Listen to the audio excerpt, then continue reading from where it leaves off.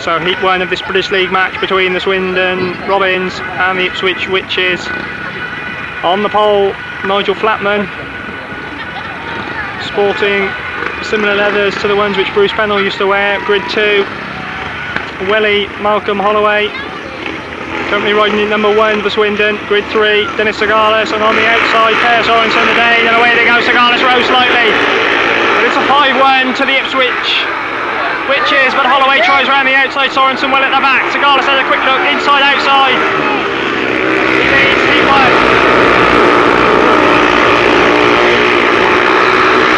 Holloway forges his way into second place, but Siggy is well away now, and Flatman hard on the heels, oh, and puts Welly away there.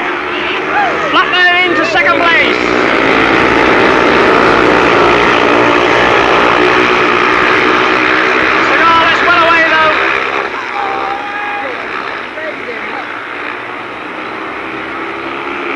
Battle going on for second place though between these two. Sørensen starting to come into the picture now. Well, he tries around the outside.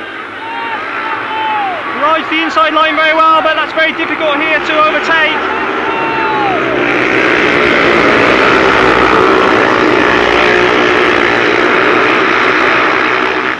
Wins it, second Flatman, third Holloway at the back there, Sørensen. So 5-1 to open proceedings here at Swindon in the favour of the Ipswich Witches.